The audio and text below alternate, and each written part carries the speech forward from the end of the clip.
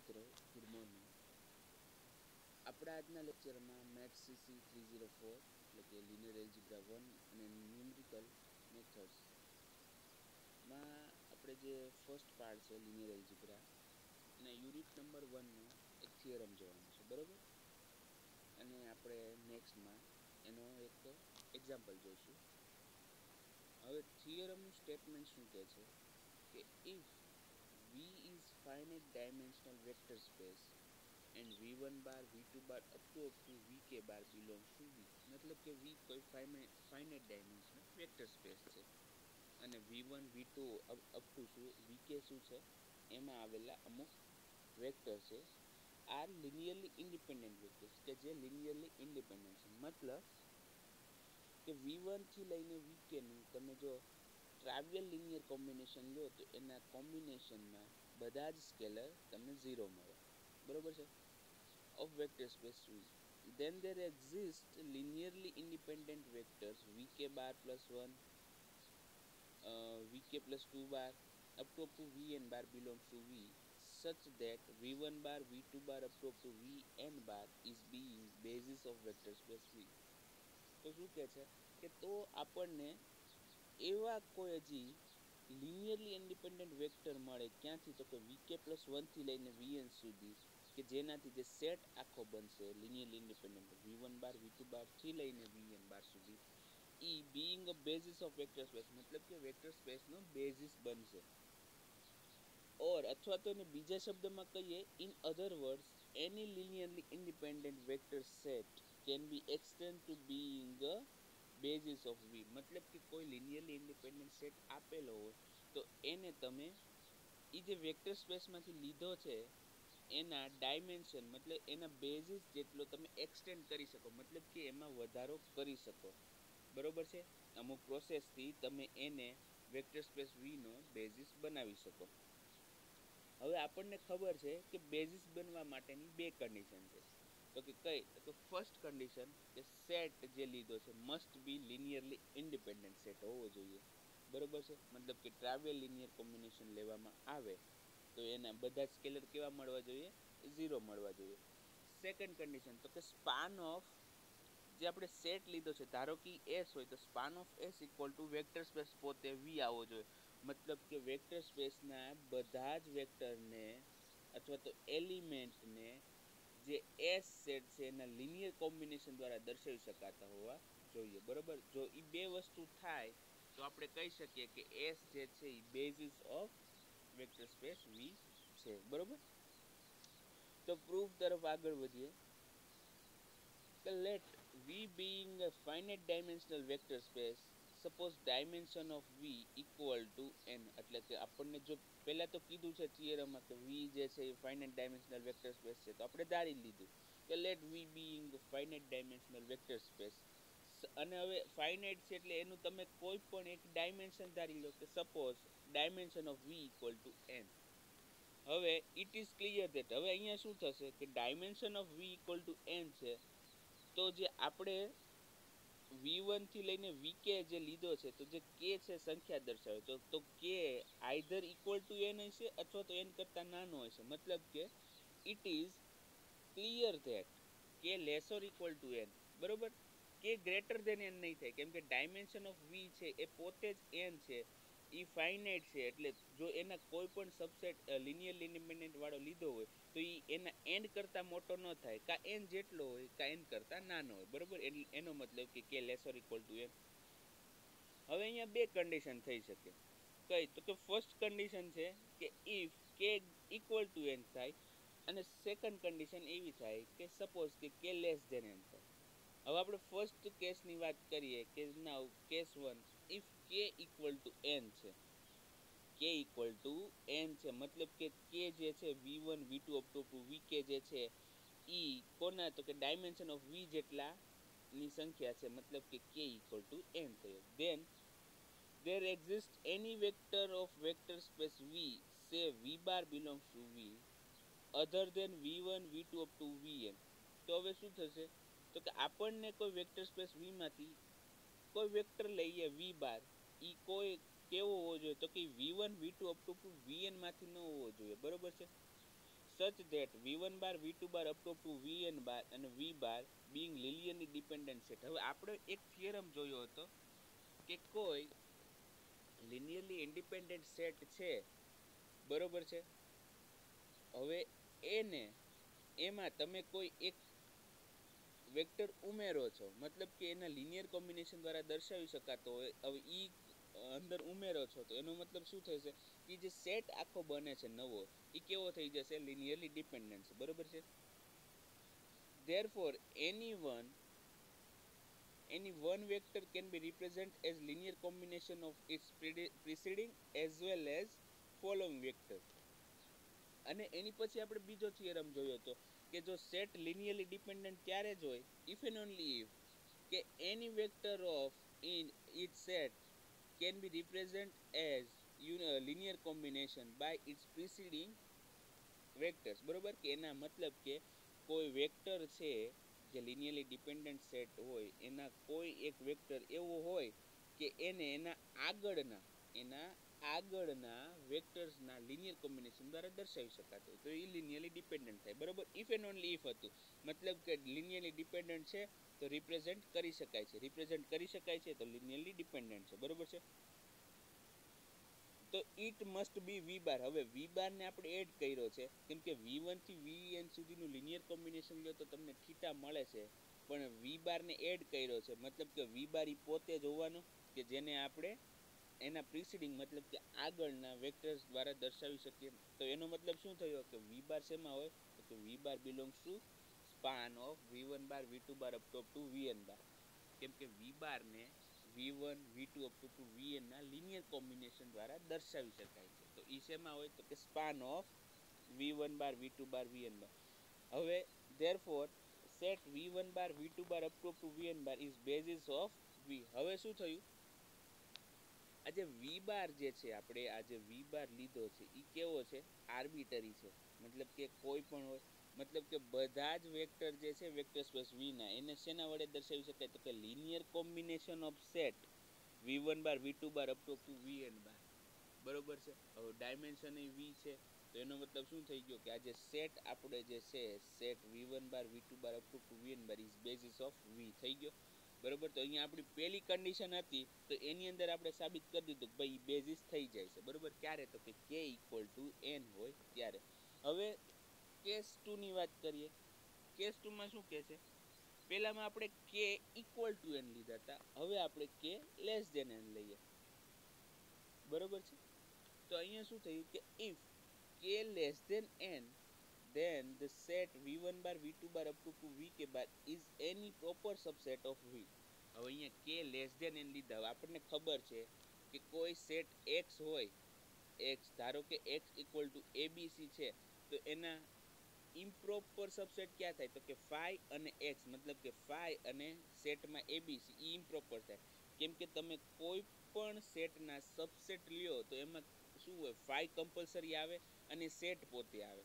બરોબર છે. હવે બીજું શું થાય કે જે x કરતા નાના જે બને છે, મતલબ કે x ઇક્વલ ટુ abc હોય તો a પછી b અને c, ab bc અને ac એ બધા કેવા કહેવાય પ્રોપર કહેવાય. તો અહીંયા પણ એમ જ થયું કે જે આપણે સેટ લીધો છે v1 v2 up to vk એમાં કેટલા છે તો કે k છે. હવે ડાયમેન્શન ઓફ v કેટલા છે n છે, મતલબ કે k લેસ ધેન n લીધો છે તો એ પ્રોપર સબસેટ થયો. therefore there exists at least one vector of v which may not lie in span v1 v2 up to vk. તો એનો મતલબ શું થયો કે કોઈ એક વેક્ટર એવો હોય વેક્ટર સ્પેસ v નો કે ઈ શેમાં ન હોય તો કે span of v1 bar v2 bar up to vk બારમાં ન હોય. બરોબર છે. કેમ કે પ્રોપર સબસેટ છે અને k લેસ ધેન n લીધો છે. let v bar k plus vk plus 1 bar belongs to v.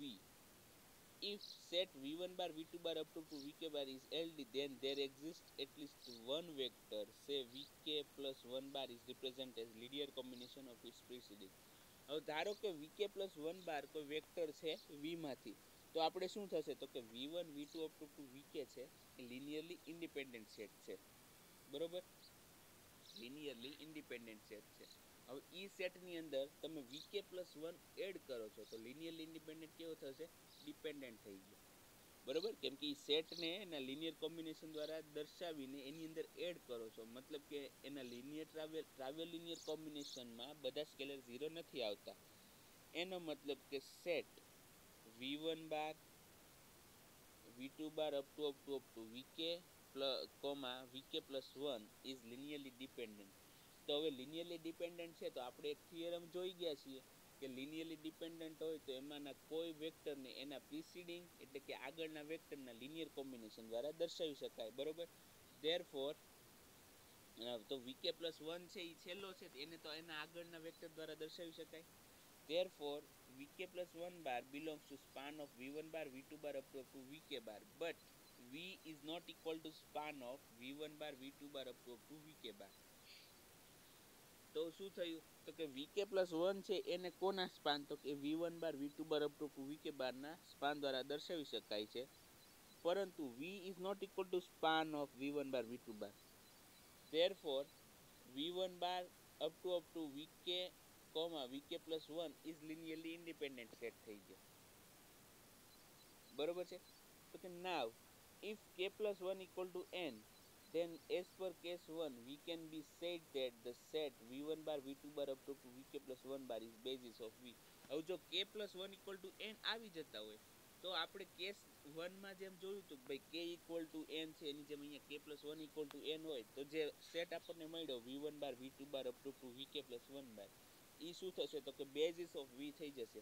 હજી જો k plus 1 less than n આવે then there exists some vectors vk plus 2 belongs to v such that as above discussion we can be obtained vk plus 1 vk plus 2 up to vn bar such that the set v1 bar, v2 bar up to vn bar being a basis of v. હજી જો k plus 1 less than n હોય તો આપણે જે case 2 માં process કરી એની process આગળ રાખવાની, આગળ ચલાવશું. બરોબર, અને ક્યાં સુધી તો કે આપણને જ્યાં સુધી vn ન મળી જાય, મતલબ કે k પ્લસ કંઈક કરતા n ન મળે ત્યાં સુધી પ્રોસેસ આગળ રાખશું. એ રીતે આપણે શું કરશું તો કે કોઈ વેક્ટર સ્પેસ v હોય એનું બેઝિસ ફાઇન્ડ કરી લેશું. બરોબર છે. તો અહીંયા આપણો થિયરમ પૂરો થાય છે. આઈ હોપ કે તમને આ થિયરમ સમજાઈ ગયો હશે. હવે આપણે વાત કરીએ એક્ઝામ્પલની. તો એક્ઝામ્પલ શું કહે છે, ઇફ હવે આપણે ડાયમેન્શન જોયું હતું. બરોબર છે, dimension of vector space.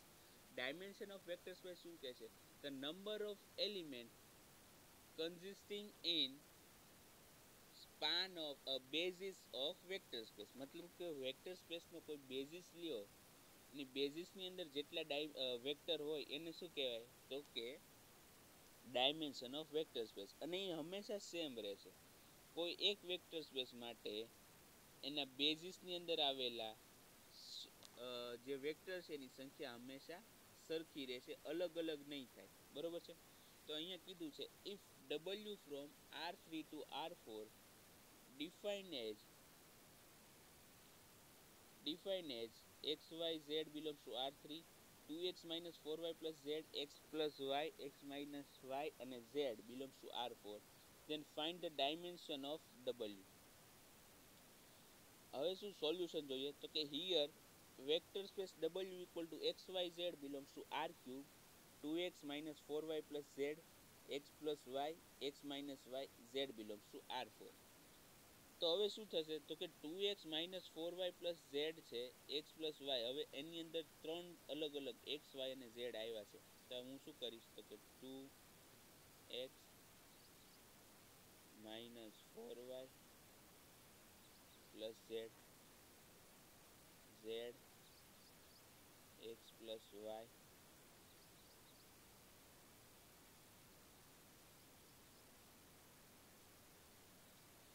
w. હવે શું કરું તો કે જે આ 2x છે બરોબર, તો બધામાંથી x x વાળી ટર્મ અલગ કરું તો શું મળશે તો કે વેક્ટરના ફોર્મમાં શું મળે તો કે 2x, x, x